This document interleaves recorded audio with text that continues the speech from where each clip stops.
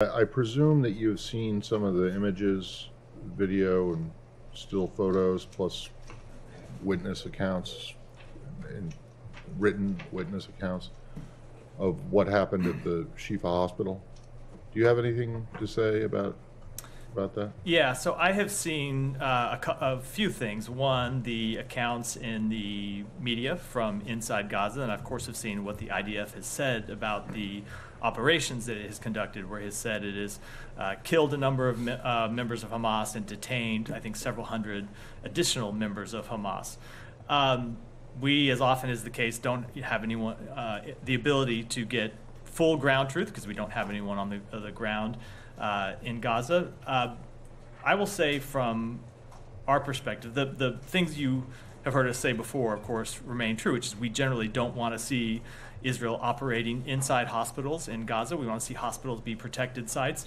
But it is concerning that after Israel had conducted an operation earlier in this campaign to clear Al-Shifa, that Al-Shifa, again, was apparently infiltrated by Hamas fighters. And so two things about that. One, look, obviously,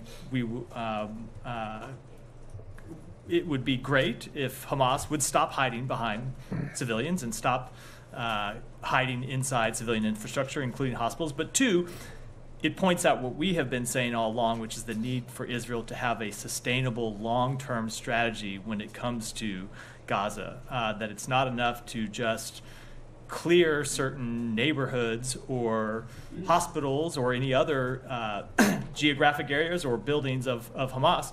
They need to have a long-term sustainable strategy that is not just a security strategy, but also a political strategy if they really want to secure the future of Israel against the terrorist threat that has to date emanated from Gaza. Right. So you don't have any comment on what you've seen from the aftermath of the 2-week operation against the hospital? Not beyond what I just All right. outlined. And then when you just say, and this will be it for me, when you say Israel needs a sustainable long-term strategy for Gaza, have you seen one yet from them? We have not yet seen one, no. And that's what we have been in conversation with them about. Yeah, but presumably the meeting today is just about Rafah, right? It's just about Rafah. And the point, I mean, a sustainable long-term strategy means something beyond a military strategy. It means a political path as well. Right. So a political path to two states. That is our preferred policy. But you need a political path of some sort forward. Have you seen one from the Israelis that is even short of two states? At this point, we have not. No. All right. Thank you. Just follow up on Al-Shifa. Israel has given some numbers. 200 militants have been killed, 900 suspected militants detained, of whom some 500 have been identified as Hamas. Does the United States have any assessment that these numbers are correct? We don't have an independent assessment, no. Do you have an assessment on how many civilians around that operation have been killed? We do not. Okay. Moving on to this strike, this suspected Israeli strike in Damascus, do you have anything to say on this? I don't. Obviously, it just happened in the hour or two before I came out here. We are in conversations with partners in the region, gathering more information, but at this point don't have confirmation either of the target or the responsible party. Do you know if the United States was given a heads up by Israel about this? Again, we are gathering information. I don't have anything about the strike right now. I don't have anything beyond that to offer. Okay. Do you have any concerns that this might sort of escalate tensions, which are already high? And in a way endanger the hostage talks in any way? I don't want to, before we have gathered information about what exactly this was, I don't want to speak to it specifically, but of course we are always concerned about anything that would be escalatory or cause an increase in conflict in the region. It has been one of the goals of this administration since October 7th to keep the conflict from spreading, recognizing that Israel has the right to defend itself from adversaries that are sworn to its destruction.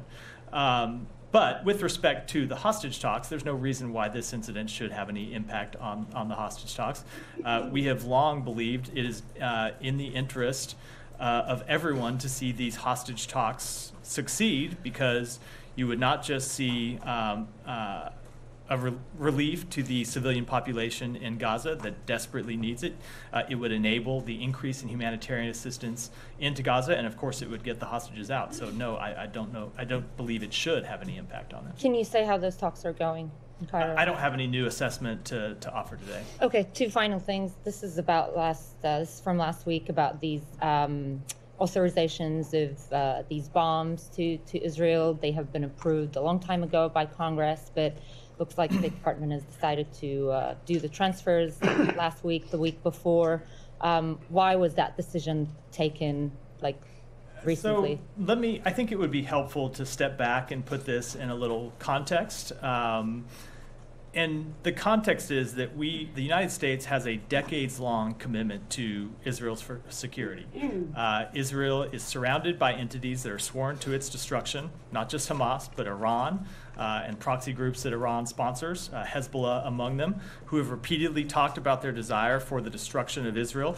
We believe Israel has every right to defend itself against those opponents, and we, to that end, have a long-standing security relationship with them where we provide them more than $3 billion annually in security assistance. Now, the way that works, and I know you preface this in your question, but just for the benefit of everyone else, the way that works is we provide them with $3.3 billion a year in security assistance. They don't always draw all of that down in any given year, but they come to the United States, request certain defense articles. We make assessments about whether those are appropriate or not. We notify them to Congress in the regular course of business. And oftentimes what happens, let's say, just as an example, this is a fictional example, let's say they requested 100 planes. We make a decision, we notify Congress. That doesn't mean that they take 100 planes tomorrow once that notification has been given and once the approval has been given. They draw those down over time, and sometimes it takes years to fulfill those requests. And so those are the types of things that I see you wanting to go. Bear with me. I know this is long, and then you'll have the opportunity for follow-up. Those are the types of things that often take years to fulfill. And they were happening before October 7th, and they have continued after October 7th. So what these are about, in many cases, are about self-defense, but also deterrence and replenishment. And so we make these in the regular course of business. And what I can tell you about them is that we follow the same procedures with respect to everyone that we do for every other country in the world, which is that we notify Congress. And in fact, since October 7th, we have gone above and beyond to notify Congress about these transfers. There is a statutory threshold where we are required to notify them of transfers. We have been regularly briefing the committees to make them aware of every transfer that we are making. So I'm going to have to combine my questions now that you've taken up so much time with that answer. I understand. I would apologize, but I don't think you'd believe it. I'm just joking. Of course, take your time. I understand the fulfillment can take years, but are you basically saying that the authorization of the transfer coming in these recent weeks was a coincidence? I'm not saying it's a coincidence. Israel has been engaged in a military conflict, and of course, when you are engaged in a military conflict, you deplete your military stocks. So there was a request in recent weeks for the additional fulfillment of these particular I'm not going to get weapons. As is always the case, I'm not getting into the timings of exact requests from here. I'll be quick. But this is a process that we keep Congress fully apprised of, our relevant committees. But when you see these types of requests and when they get publicly reported, you have to remember that Israel is in an armed conflict and is expending a great deal of defense material, and some of that needs to be replenished for Israel's long-term security. Right. And my final thing on this is, Secretary and a lot of senior officials from this administration basically said far too many Palestinians have been killed. But when you go and and we know that the administration's policy hasn't changed, it is not conditioning weapons to Israel, but when you go and make such an authorization of the transfer in recent weeks, even if the actual weapons transfer has been approved years ago, don't you think that is going to damage the weight of your word, your credibility, and basically your sincerity in saying that far too many Palestinians have been So killed. I do not agree with that at all. We have been very clear that we want to see Israel do everything it can to minimize civilian casualties. We have made clear that they need to do that they need to operate at all times in full compliance with international humanitarian law. At the same time, we are committed to Israel's right to self-defense, and this is a long-term commitment the United States has made, that it made before October 7th, and that continues it continues since October 7th. So, obviously, the fight in Gaza is connected to Israel's long-term security in very substantial ways. I got into some of that with response to Matt's question, but Israel still faces, in addition to the security challenge posed in Gaza, it still faces an Iran that is hostile to Israel. It still faces Hezbollah on its northern border that is hostile to Israel and says it is committed to the destruction of Israel. And so we are going to continue to support Israel's ability to defend itself against those sworn enemies that want to see it end as a modern state or a state at all. Just to follow up, a 2,000-pound bomb is self-defense, in your opinion? So they need to have the ability to defend themselves against a very well-armed adversary. Like I said, Iran, Hezbollah, which has thousands and thousands of fighters and quite sophisticated material and quite sophisticated weaponry, as we've seen them deploy, against Israel in the last few days. So yes, they do need the modern military equipment to defend themselves against those adversaries. In Gaza before, in the beginning in Gaza. And we have made clear to them that whatever weapon they use in Gaza, be it a bomb, be it a tank round, be it anything, that we expect them to use those weapons in full compliance with international humanitarian law. And we have had very frank conversations with them about the fact that far too many civilians have died through their operations, and that they need to do better in taking into account the need to minimize civilian harm, and we'll continue to do that. Just on that point, okay, so the requests were done years ago, what have you, but this time around you're suspiciously very careful not to publicize it. Usually you do the notifications to Congress, you do a statement, what have you. This time, I understand you didn't need to do it because it was passed. But I just say we did notify Congress. I know, but you didn't publicize it. So it is usually you do on arms sales and all that. You publicize it. So that's not true with respect to most arms sales around the world. I know people have gotten used to the tempo of arms sales with respect to Ukraine, but that is a very different situation than our arms sales to Israel or any other country with which we have a security relationship, because we stood it up from nowhere right before an active war, where most of our security relationships, we don't publicize our ongoing sales. What we do is we notify Congress about those sales, and we have done that with respect to these sales to Israel, as we do with respect to sales anywhere in the world. Okay. Just a last question back on Damas. I understand it's a bit early, but obviously you don't deny there was a strike by Israel on the consulate in the annex in the embassy of Iran in Damas. So we've seen the strike, but again, I want to let the consultations that we have ongoing with partners in the region take place before I comment any further. But it's definitely escalatory. That's not what I said either. I'm saying that. You're saying that, great. I thought it was a question. I'm asking for your reaction. So Humera kind of that's good. Humera kind of did speak to this. I'm not going to comment with respect to this particular strike because again, we just need to know more information about it before we do, and that includes drawing any conclusions from it. As a general principle, of course, we are worried about escalation. We are worried about anything that would cause the conflict to expand or widen in any way. I have one on Havana, a couple. Unless let me come back to you so the room doesn't go into an uproar. Saeed, go ahead. I will definitely come back. Thank you, Matt. Now, you said that Hamas returned to Al-Shifa hospital. There were some 800 fighters and so on and all these things.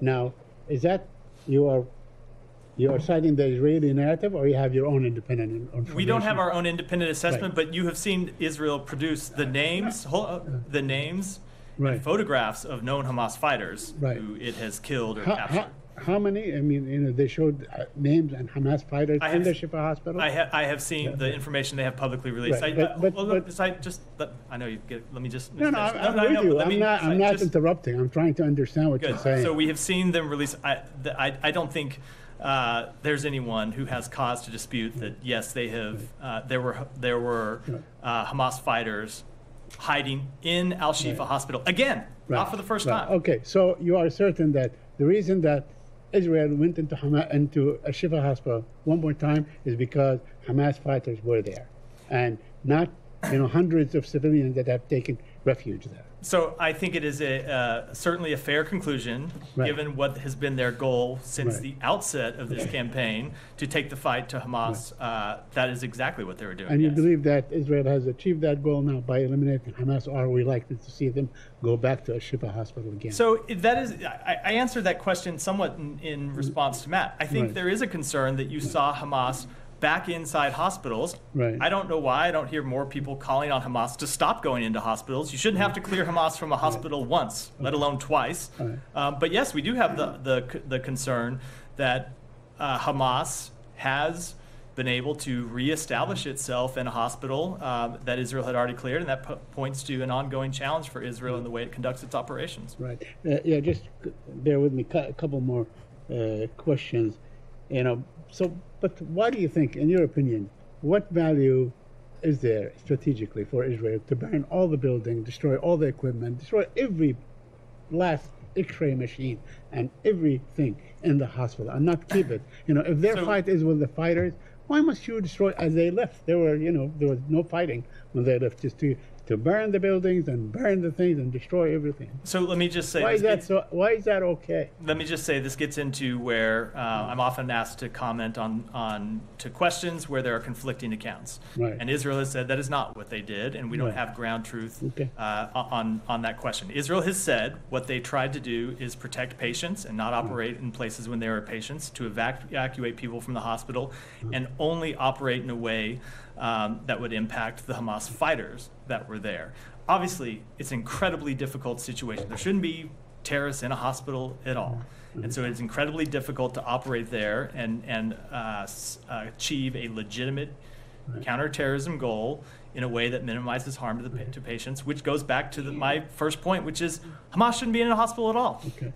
Well, Hamas shouldn't be, as far as Israel and the United States is concerned, should not be there, period.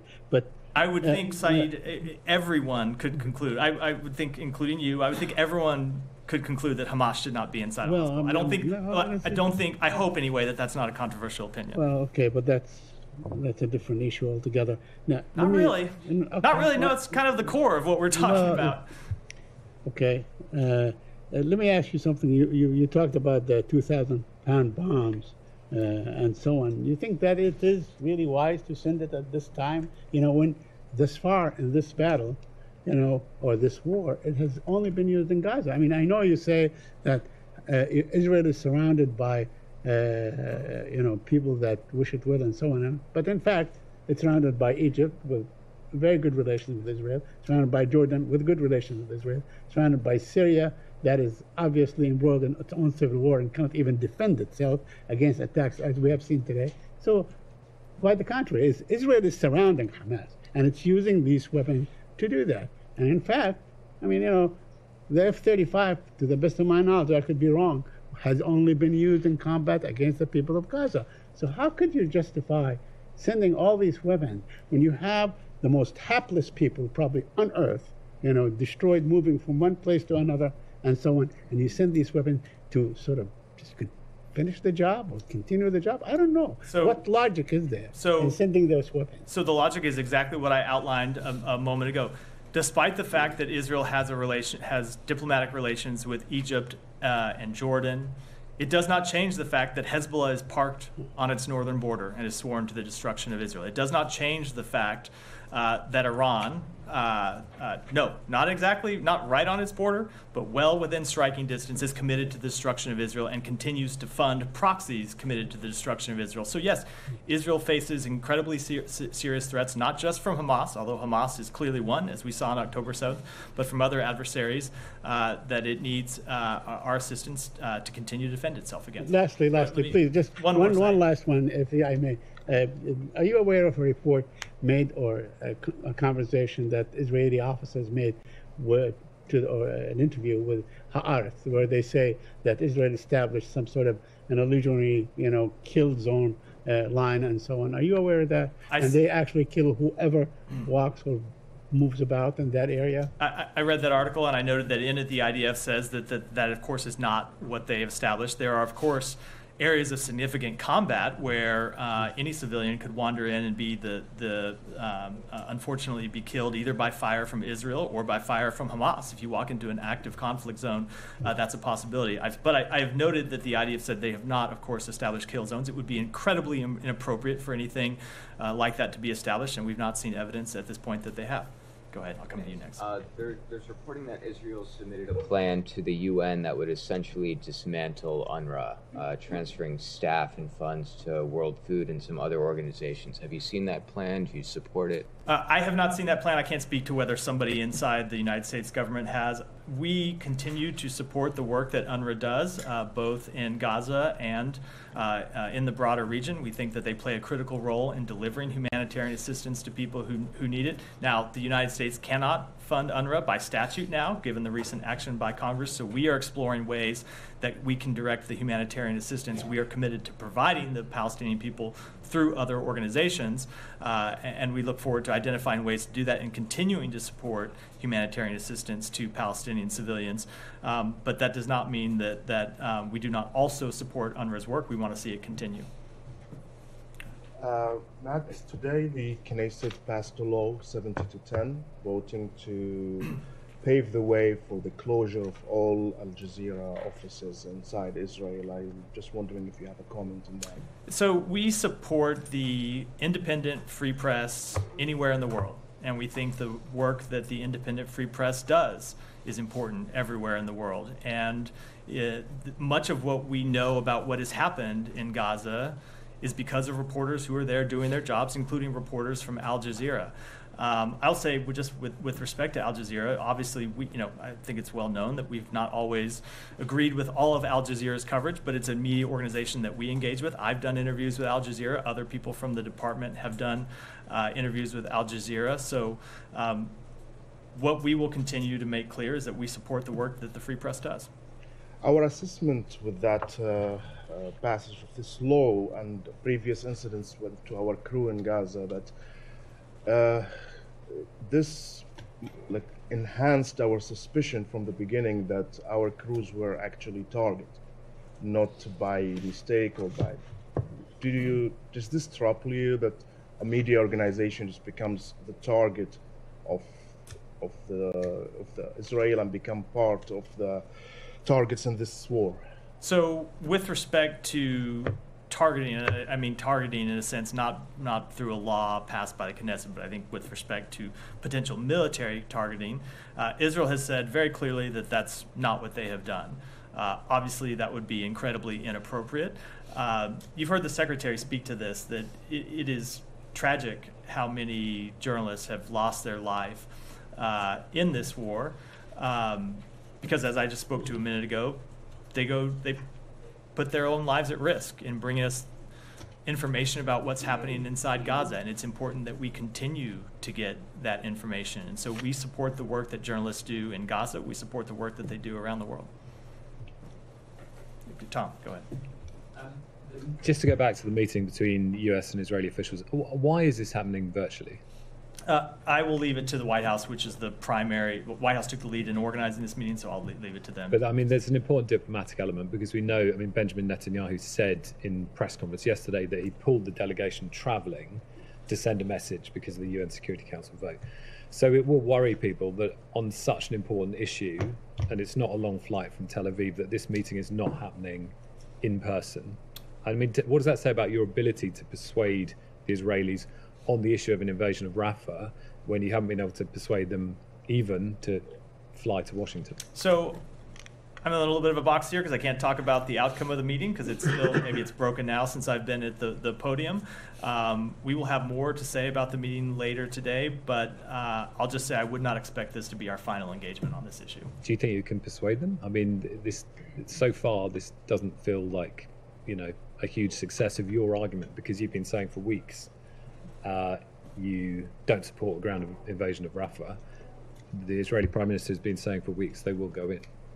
So we will continue to make what we believe is the best case to Israel about actions that it should take in Rafah that won't just minimize civilian harm and prevent an unnecessary loss of life in a place where you have somewhere around 1.4 million civilians living today, but also would be in Israel's long-term security interests. And I think that's an important point, that we don't, the case that we are making to Rafah is not just about the interests of the Palestinian people. It's also about Israel's long-term security interests. And you heard the secretary speak to this some in Tel Aviv. I know you were there, about the toll that this campaign has taken on Israel's standing in the world and its ability to influence countries around the world. And we think that a full-scale invasion of Rafah would only further that impact to Israel's standing. So we're going to make that case to them. Ultimately, they're a sovereign country and will make their own decisions.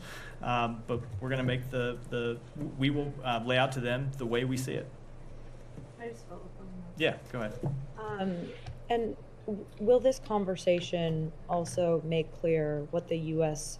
will do if they go ahead with a full-scale invasion in response, or is this just laying out alternatives? So two things about that. One, with respect to the broader question, not tied directly to this meeting, I've gotten that before, and I'm just not going to speak to hypotheticals. We're going to take it one step at a time and not make any predictions about what I'm just asking if that's being discussed in this meeting. Yeah, but what will happen. And then with respect to the meeting itself, again, I'm not going to speak in detail about a meeting that was still ongoing when I walked out here. We'll have more to say. But you have spoken. We'll have more to say about it once it's concluded. So at a very high level, not in. Okay, detail. and just one more question on Yeah. Israel.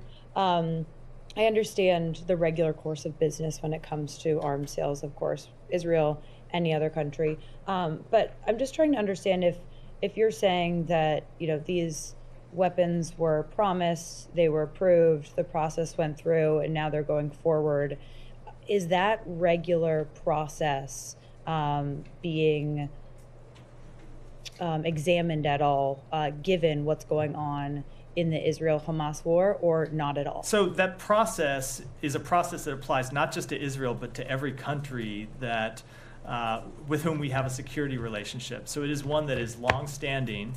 And again, there are dozens, if not hundreds, of open orders for Israel that go back years, under which they receive defense articles from the United States. So no, it is not a new process, and it's not one just with respect to Israel. And no, we're not re-examining the entire process, but obviously we always look at requests that come from any country in light of their current needs and in light of our ability to supply them. But again, I think it's important to remember that these are requests that were made and approved in many cases years ago. Not just months ago, not just before October 7th, but years ago, and were approved years ago. So all of those orders that have been approved will go forward?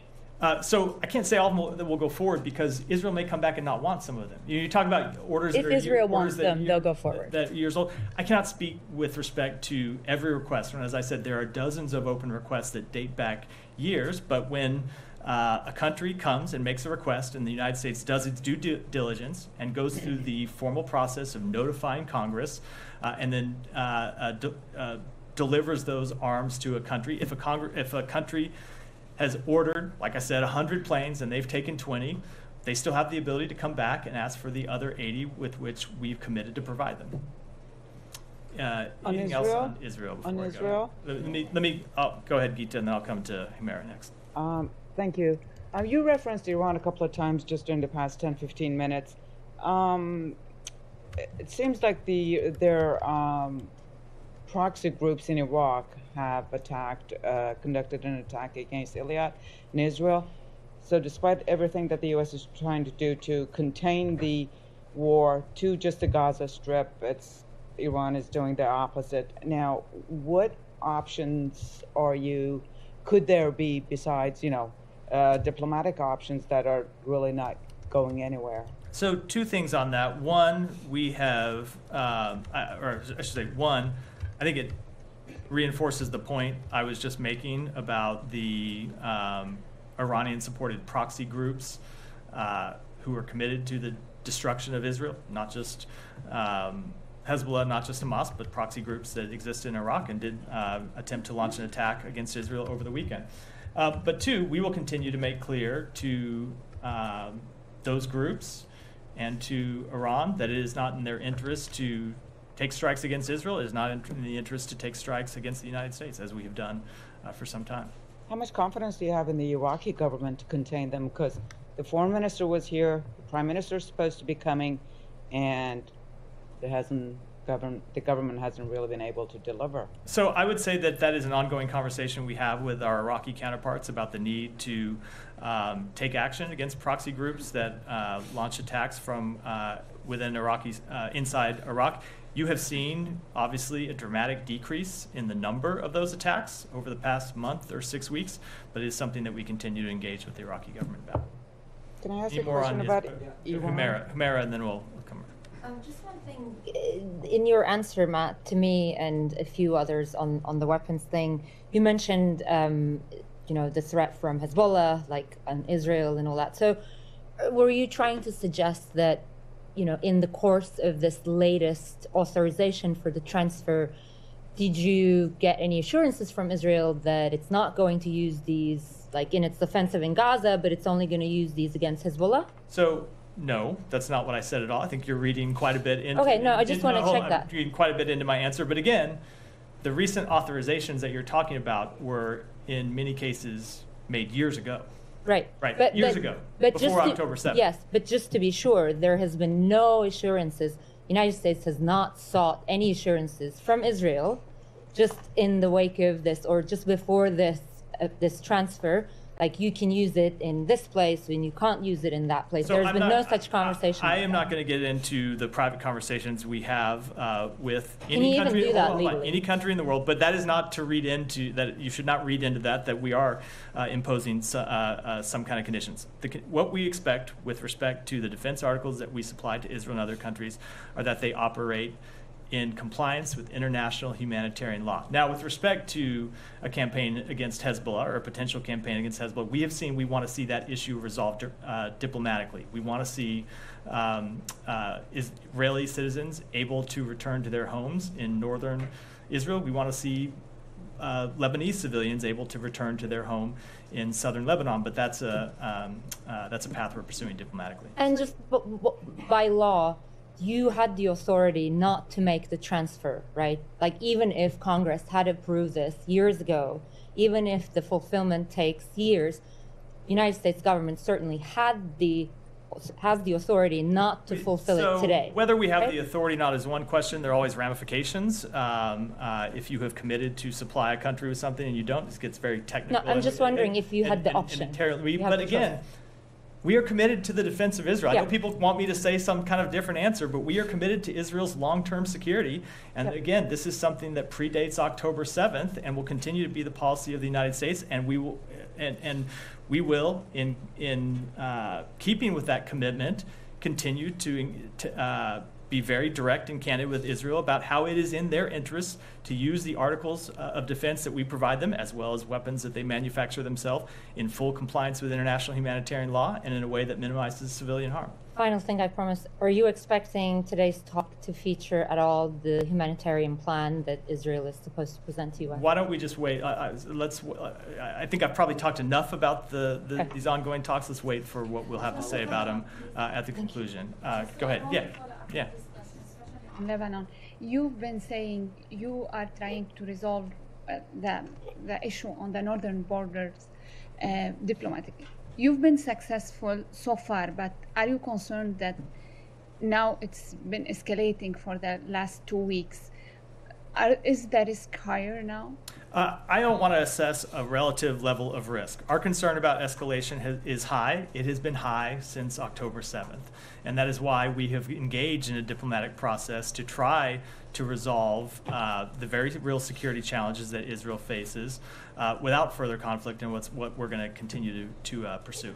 One more question. During the secretary visit to the region, can you confirm the reports that the Arab ministers gave him an Arab proposal on the day after and on the establishment of a Palestinian state within 3 years? So I'm not going to confirm that report, but the path forward for Gaza and the West Bank and the Palestinian people is something that we have been engaged with partners in the region. As you may recall, when the Secretary traveled, I should back up, it's really been something that we have been engaged with partners since the immediate aftermath of October 7th, but it's a process that intensified when he traveled to the region in early January and started direct coordination with Arab partners about how to rebuild Gaza, establish security inside Gaza, and ultimately provide a political path forward for the Palestinian people. And that's something that we continue to engage with our Arab partners about. But I don't want to get into specifics of those conversations. Thank you. All right, get one more, and then we'll take some others. Go ahead. One question was election. As you know, that this election has been scheduled for June 10th, and it's supposed to be further delayed. Especially the KDP, the ruling party, is refusing to participate in that election. In the past few days, the U.S. ambassador met the KDP leader twice. So, do you have any concern that the election, the KRI election, will not happen in the scheduled time? And then, how are you going to encourage the KDP and other political parties to overcome the disputes and having election either on June 10th or any other day this year? So we understand the IKR president and various Iraqi authorities and political parties are actively considering next steps. We encourage efforts to schedule free, fair, and credible elections in the IKR. And I realized I forgot to come back to you about, we could do. It seems like we could do the whole briefing on it. So we'll move on for now and then come back if there's more time. Go ahead. I promise. Per the CBS 60 Minutes reporting that aired on Sunday, a first incident of Havana syndrome took place in Frankfurt with an employee of the U.S. consulate. This happened 2 years before the already known cases that occurred in Havana in 2016. Can you confirm there was an incident in 2014, at least one incident in Frankfurt, that led to apparent Havana syndrome symptoms? So we have made it a practice to not confirm or comment on specific reports in this regard. What I will say is what we have done for affected employees, and that is we have implemented the Havana Act passed by Congress that has allowed us to provide additional support to those affected employees, including reimbursement for medical care, including free care at military hospitals and other military treatment facilities. It includes help with their careers if they've been affected by, say, a prolonged absence from work. The safety and security of our personnel remains the top priority of the Secretary, and we are doing everything possible to help those affected. A couple more on Havana still. Does the State Department's Bureau of Intelligence and Research have confidence that in the U.S. intelligence community's assessment that it is unlikely that a foreign adversary is causing Havana syndrome? So we do. It has been the broad conclusion of the intelligence community since March 2023 that it's unlikely a foreign adversary is responsible for these anomalous health incidents. It's something that the intelligence community has investigated extensively and continues to look at. We will look at the new information as it comes in and make assessments inside the State Department and with our intelligence community. You can't confirm whether INR agrees with that in this building? No, I said we do. They do share that. You do? Okay. Share that assessment. I don't know if you've seen the report that aired on Sunday, but will any State Department employees who believe they are victims of Havana face consequences for publicly questioning the intel community's assessment? No, of course not. Okay. Thank you. Jenny, go ahead. Thanks, Matt. And let me just come back and say, of course not, and in no case would we in any way hold employees. Accountable is not even the right word. In no case would we discipline employees for speaking their mind. They have the ability to do that. We encourage it, but that doesn't change our assessment. And I should say the intelligence community's broad assessment that a foreign adversary is unlikely to be responsible for these incidents. Go ahead. Thank you, Matt. Russia and North Korea and China. Russia opposes extending the term of UN Security Council's panel of experts on sanctions against North Korea. How concerned is the United States about this?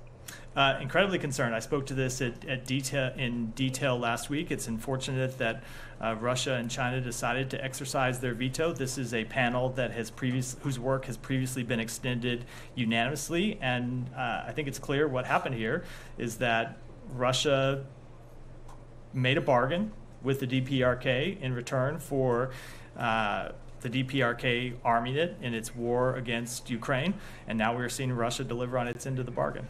So, how will violations of North Korea's nuclear and missile tests be sanctioned in the future? So we still have a full range of sanctions on North Korea, and we will continue to enforce those. On China, President Xi Jinping and Russian President Putin will hold a summit meeting in China next month. What do you think about the solidarity between Russia and China? So we have made clear that we have concerns with the, I think, full-scale partnership. I'm going to get the words exactly wrong, that we have seen between Russia and China. We have made very clear that we don't want to see China do anything to help support Russia's aggression in Ukraine, and we will continue to make that clear. Thank you. Alex, go ahead. Thank you, Matt. Two separate topics. Let me start with the latest extension. RFE reporter also Kumash pre-trial detention today. What was your reaction to the court decision? And with the American embassy officials being present for the first time, what can you tell us about her condition? So we are deeply concerned about her detention in Russia.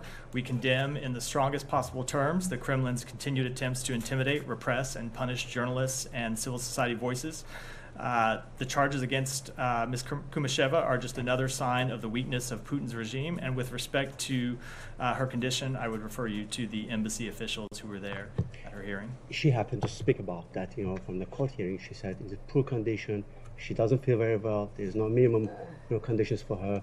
I know you're in the middle of fact gathering when it comes to designating her arrest as wrongful. But how much of what we have heard publicly from her today will help you expedite the process? So we look at a broad range of information when it comes to making those determinations. Some of that information is public, some of it is not public. Some of it is information that's available to the United States government, and we'll continue to collect information in this case as we do in all potential wrongful determinations. Thank you. I'll move on to Armenia, Azerbaijan. Yeah. Over the weekend, we saw the Azeri side was trying to push a narrative that the Armenian side was trying to escalate, and something that EU monitoring mission didn't confirm. How much do you know what's going on, and how concerned are you about potential escalation, and what kind of reaction will that invite if that happens? Presumably this week, they say. So we saw the statement from the government of Azerbaijan over the weekend. I would note that the EU monitoring mission said yesterday that the Armenia-Azerbaijan border was calm and quiet, with no unusual military troop or artillery movements, despite those statements. We caution and will continue to caution against escalating rhetoric or hostilities along the border. We continue to encourage the creation of conditions for a just and dignified peace in the region where the rights of all are respected. And as you've heard me say from this podium many times, the only way to ensure a sustainable peace is at the negotiating table. I know the Secretary has an engagement this week with the Armenian side. Is there anything you're going to do in terms of reaching out to Azeris to prevent the escalation? So we will continue to make clear to both Armenia and Azerbaijan that escalation is in no one's interest. I don't have any diplomatic conversations to preview. Have the Azeris been even invited to the meeting that will happen this week? So I think, again, this meeting, remember, is about Armenia's reforms and its democracy, economy, and resilience. The peace process is not the focus of this meeting. It's a meeting between the U.S., EU, and Armenia to discuss economic diversification, humanitarian assistance, support for refugees, and supporting Armenia's political reforms in areas such as democracy and the rule of law. It is not a regionally focused meeting. You can find one from me, if I may, on 60 Minutes investigation. The reports about that Americans living in Tbilisi also talked about them being impacted. How concerned are you about Russian operations in the region, in Georgia, of course? So again, I'm not going to comment on specific reports. As I said, we make it a practice not to do, but we obviously are concerned with the destabilizing actions of Russia all around the region. Follow up on that. Go ahead. Right. So this is on the meeting between U.S., South Korea, and Japan on Friday to counter North Korea's cyber threats. What are some of the things that came out of that meeting that the U.S. is doing to counter these cyber threats, and how big of a problem is it for the U.S.? Let me take that back and get you an answer. Thanks, Matthew. Can you confirm that next week an Israeli delegation is going to come to Washington in person? Will Secretary Blinken participate in that? No, I cannot confirm that. As I said, I would not expect that the conversation today will be our last one, but I don't have anything else to offer. And regarding the likely shuttering of Al Jazeera in Israel, what the Israeli government said over the years is that the channel has been known to instigate violence, and it's just, obviously it's a propaganda arm of Qatar. What do you make of those pushbacks? I don't have anything to add to what I said a moment ago, which is obviously we've made clear we don't agree with everything that Al Jazeera airs, but at the same time, we support the free, independent press anywhere in the world. But it's not independent. Michelle, It's owned by Qatar.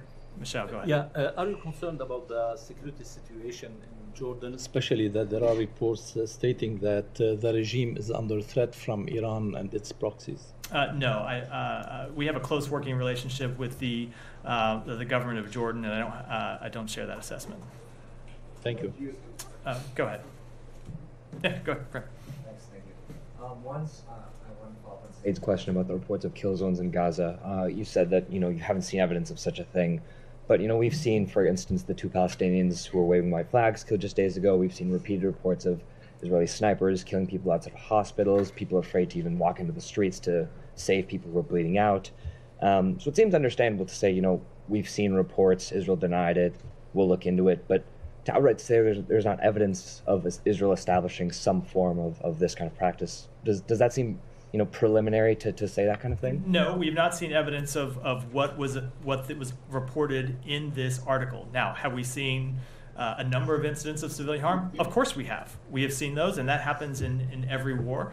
And I can tell you what we have said before, which is we take those incredibly seriously. We have engaged with the government of Israel to make clear that those accounts need to be investigated, and if soldiers are found to have operated in violation of either the IDF Code of Conduct or international humanitarian law, they need to be disciplined. Okay, and then on Al Shifa Hospital, I know you've talked at some length about it, but I'm just wondering, we've gone from months ago the idea of Israeli forces targeting a hospital to being, outlandish, to now they've done this attack on Al Shifa, and statedly and ostensibly they say that, they've killed Hamas terrorists. Nevertheless, we've seen reports of kids, women found gruesomely killed, executed, reportedly even a surgeon who was there for 172 days, treating patients killed. And, some victims, we can't even confirm their identity because of the state of their bodies. So I'm wondering, given this attack, given the evident lack of care for civilians, given that we can't get an update on investigations into, for instance, the now 2-month killing of Hind, the medic sent to save her, how can the U.S. approve, any action into Rafah, a slice of land where, 1.1 million Palestinians are seeking refuge? If a targeted attack on a hospital looks like this, what would an attack in any form on Rafah look like? Again, do not believe that this attack was on the hospital. The attack was on the Hamas fighters that are hiding inside a hospital. Sure, but that's sort of my point. Some place that they should never be. But you make a good point with respect to Rafah, which is why we have made clear we don't want to see a full-scale military operation. But I think the premise of the question, I shouldn't say the premise of the question because I don't want to attribute this to you, but the other alternative is that Israel does nothing about the Hamas fighters that continue to exist in Rafah. And we don't think that's an acceptable alternative either. So what we have said is there needs to be a targeted military operation in Rafah that targets the Hamas fighters in a way that minimizes civilian harm and not a full-scale operation. That's been what we have been making clear to them. Just one small follow-up on that, if you'll allow. I guess this just gets to a broader question about, what does the U.S. see as sort of the path out of here? Like, is it political? Because what does it mean for Israel to defend itself ongoingly? Like, is it a matter of eradicating everyone who is associated with Hamas? Because that, I don't know, it doesn't necessarily seem like a goal that has led to the protection of civilians up to this point. So there need to be battlefield successes, and there needs to be a political path forward. And that is what we have been engaged with partners in the region to develop and ultimately present to Israel.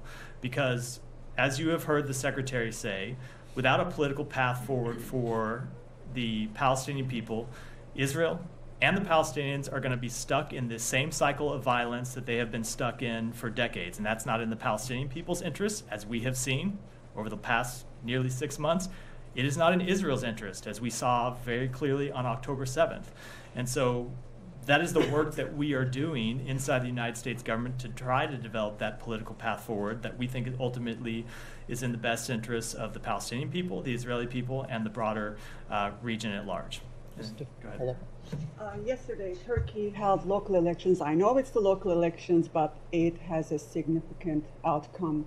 So do you have any comment or statement about these elections, the process of these elections or the results? I don't have any comment on that. We typically don't comment or take a position on elections anywhere in the world.